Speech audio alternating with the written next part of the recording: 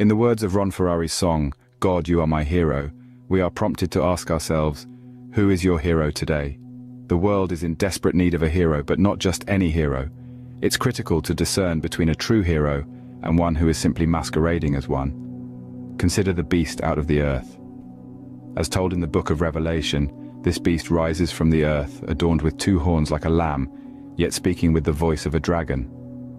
This beast is a master of deception, wielding the power of the first beast and commanding the inhabitants of the earth to worship it.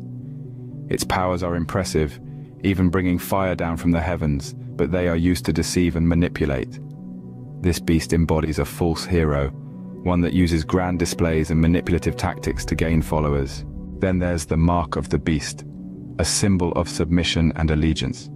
This mark is forced upon all, regardless of their status in life, and allows the bearer to buy or sell goods. Yet it's more than just a mark.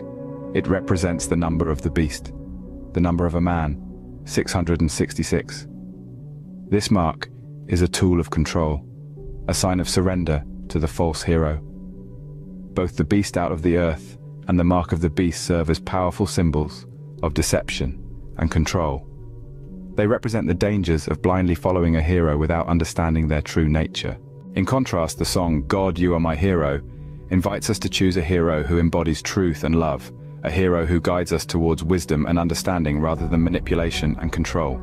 So, as we navigate through life, let us remember to choose our heroes wisely. Let us seek heroes who inspire us to be better, to do better, and to love better. To choose a hero is a powerful act, one that shapes our beliefs, our actions, and our future. So make your choice wisely. Choose a hero who truly deserves that title. Choose a hero who leads with love, truth, and wisdom. Choose your hero wisely today.